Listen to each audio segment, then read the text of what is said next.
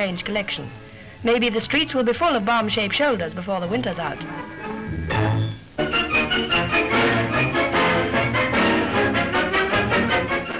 The most attractive item to mark the revival of the National Sporting Club is the bout between Jimmy Walsh of Chester, holder, and Harry Mizler of London, challenger, for the lightweight championship of Great Britain.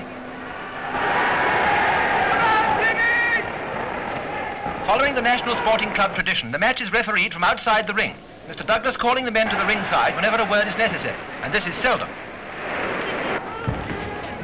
Mizler, a former title holder, wears the Union Jack and the Shield of David on his trunks.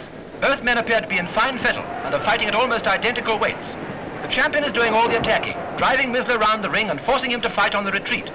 Walsh makes great use of his left, and in a match devoid of spectacular incident, steadily piles up the points, making Mizler's comeback a virtual impossibility unless he succeeds in landing a knockout at the 11th hour.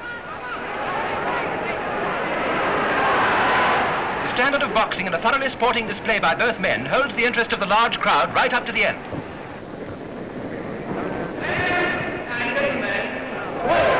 At the end of the 15th round, Jimmy Walsh is declared the winner on points. So a worthy champion retains his title. Out for the cross-channel canoe record, Eric Findon of London and